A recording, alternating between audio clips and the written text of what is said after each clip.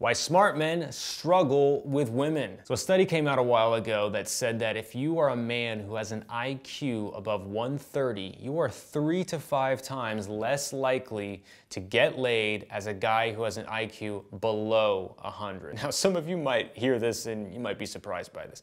I personally wasn't surprised. And I think there's a lot of people watching this who won't be surprised by that fact either, okay? Because I work with a lot of smart people. Dude, I work with guys who are like PhDs, I work with guys who are associates at their firm, I work with guys who are like computer scientists, researchers in a lab. You know, these are guys who do really great work, but they all tend to have problems when it comes to women, you know, when they're in this very technical field, you know, getting out into the, you know, the social world, the man-woman world. It can be a little confusing and sometimes it can not make sense, okay? But what I'm gonna be doing in this video is talking about why guys struggle, and the main point of this is to give you solutions. So we're gonna go over a series of solutions so you can start doing better with women. So if you're a smart person watching this, thing one is to start learning how to have fun, okay? There's a lot of guys out there that I know that are very smart who are good at getting things done. They are good at their job, they are good at their career, and they spent so long doing that that they've forgotten how to have a good time. I know myself, dude, if I've been working all week and then I have to go to a party, sometimes like I can't even get into party mode because I'm thinking about work, or you know, I'm just in that let's get done stage and everything feels like a waste of time to me. But what you have to understand is that if you're gonna go on a date with a woman, she's going to want to have fun. That's one of the things that she's going to judge the date on. If she meets you, she's going to judge on how she feels when you guys start talking to each other. So if you're in work mode constantly, that's not going to be fun for her. So learning how to have fun is a huge skill. Now look, if you've been working all week, I get it. It can be tough to get into that kind of social, fun, silly mode. So what you want to do is play a little bit of comedy or put yourself in a position where you're joking with somebody. I myself, I like to listen to like conversational comedy or like a podcast or something where people are just kind of riffing back and forth. It gets me into that kind of social, silly mode, you know, where I can just start having fun with people, okay, in a conversation. Learning how to have fun is a skill within itself. So learning how to have a good time, that is something that you can work on and get better at. And you can get better at it very fast. And trust me, like in life, you'll want to learn how to have a good time, okay? What's the point of living if you're just going to be working and trying to get ahead all the time? You got to learn to be able to enjoy the moment, learn to be a fun person to be around. Thing two is going to be to work on your emotional intelligence, okay? Women want a guy who is understanding of other people's emotions because they're very emotional beings, okay? They make decisions based off of feelings, not based off of logic and reasoning. You can't logic or math your way, you know, into dating somebody. She's going to base it off of the way she feels around you. And if your emotional intelligence is higher, you're going to be able to facilitate that a lot better. So one of the things that I recommend that guys do if they want to work on that is spend more time with people, spend more time focusing on interactions, focus on what they can do to make themselves feel better, because if they focus on that, then they'll learn how to make other people feel good as well too.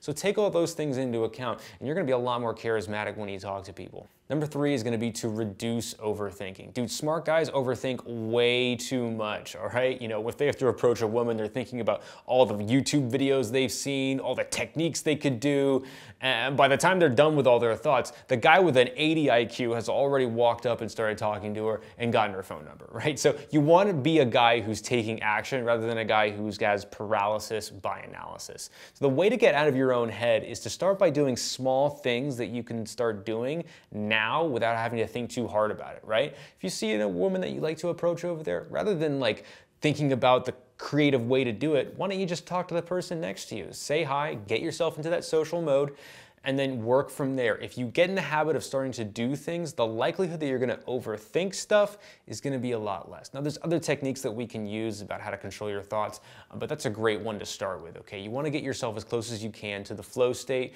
where you're just doing, you're not thinking. Number four is to learn to talk to women in a way that excites you. Look, one of the things I've noticed about smart people is that most conversations bore them. I'd say 99% of the time they are bored, they are uninterested in the things that people talk talk about, whether it's the Kardashians, whether it's what was on Monday Night Football, or whether it's small talk, same conversations that you've had a million times, right? But the problem with this, though, is that if you want to have those deep conversations, those intellectually stimulating conversations that most smart people crave, that's not the thing that actually works right from the get-go, okay? You really don't want to be having those things at the beginning. It's gonna, alienate a lot of women, because women at the beginning, what are they looking for? They're looking for fun. They're looking to feel something, right? Even the women who say they love deep conversations, that's not gonna get their emotional circuits turning. Yeah, sure, they might intellectually like that, but you have to get the emotional side of them. I don't care how smart a woman is or how much she says she loves deep conversations,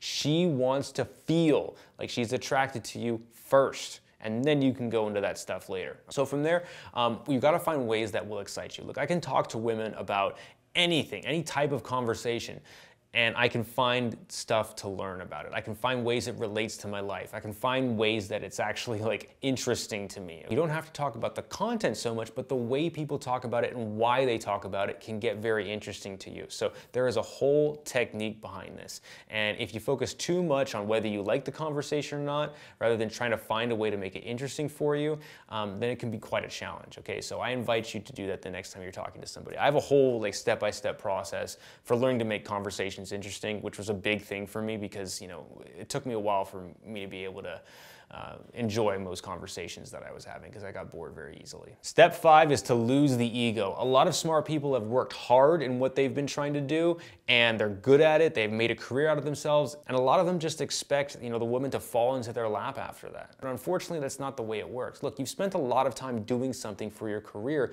but there are other skills, as we've covered, that are necessary to be able to get a woman to like you. And so from there, if you just expect a woman to come to you, it prevents you from doing the things that are actually going to be able to do it. Don't get me wrong, being a smart guy, intelligence is one of the top qualities that women look for. The problem is the execution in it, okay? They're not able to see his intelligence because they don't even give him a chance, right?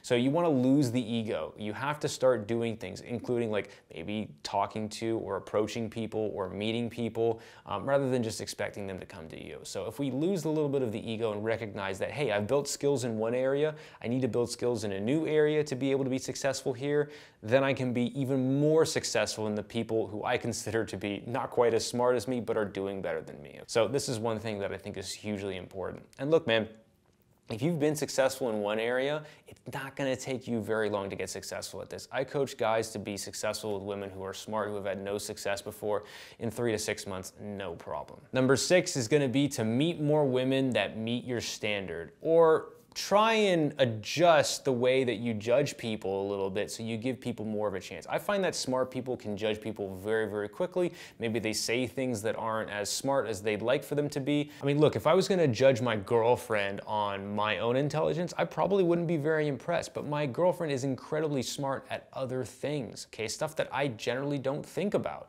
and they are very, very important. That's why women and men go together so well, is because they complement each other, okay? So try your best not to judge somebody too harshly. The way women, the way other people may think may be different from yours, but it doesn't mean that they're not intelligent, okay? So that's one thing that I'll mention. And the second thing is, when it comes to just meeting people who are smarter, if you want someone who's intellectually curious like yourself, being able to find women who are like that is hugely important, but most guys don't know where to go. So learning where to go is gonna really help you out. So guys, those are the 6 things. Now, if you're a smart guy and you want help with this, I highly recommend that you fill out my coaching form and schedule a call with me. We'll figure out the kinds of things that you're looking to do, and we'll figure out how to help you get there. Me, as a person who was paid for coaching in my life, I don't think that just because you're smart, you have to do everything yourself or figure out everything yourself. It's much easier to just get someone else to do the heavy lifting for you, and that way you know exactly what to do and you can save time on this. Cool? Thanks for watching, you guys. Hopefully you got something out of this. Good luck out there.